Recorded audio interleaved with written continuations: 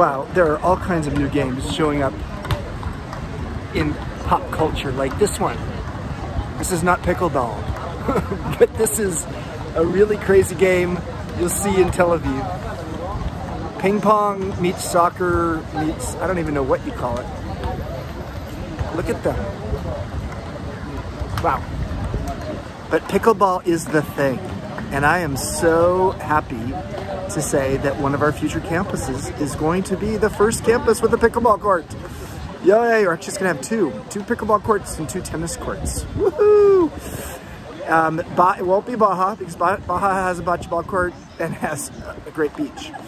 So it'll be either one of the 2 new Santa Fe campuses. I'm not gonna tell you which one yet. But read today's blog post and you'll learn a little bit more about why pickleball is taking on the world as the new sport, especially around people who are 50 and older.